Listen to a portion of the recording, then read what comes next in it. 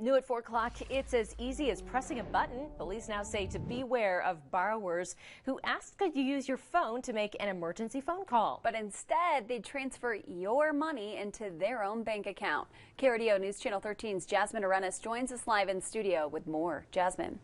Now, you might think they're dialing the phone number to make the call, but instead they are going into your third-party apps and sending themselves quick cash. A few weeks ago, several UCCS college students fell victim to this crime. They believe it was the same person.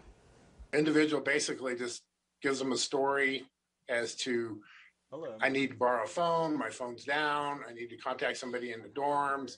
It might seem like a harmless request. So they give him their phone, and then while he's on the phone, he gets into their Venmo app, mostly because their Venmo app isn't password protected, and transfers money from their Venmo account to his Venmo account. At UCCS, this happened to at least 3 students, robbing them of nearly $2,500 to $3,000. I can't tell you that they'll get their money back.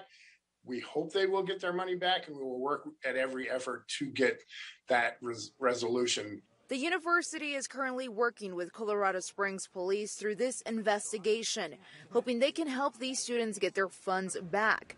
And just about 40 minutes south, the same thing happening at CSU Pueblo, but instead using Cash App. The Pueblo County Sheriff's Office is currently also investigating this incident. To avoid being a victim of this crime, police suggest the following.